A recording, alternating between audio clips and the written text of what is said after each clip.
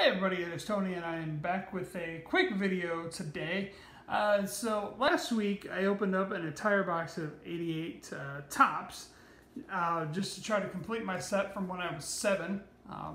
So as you know, if you've opened up an older box of Topps, you come across these Spring Fever baseball cards. Well, they're not baseball cards, but enter your chance to win contest cards rather. So you can enter in a chance to attend 89 spring training. So I decided, you know, what the heck? I'm going to see if they send anything back, honestly. Obviously, I'm not anticipating a chance to win a trip to spring training or anything like that, but it's just to see if they send anything back. Why not? It is not the P.O. box that's on the card.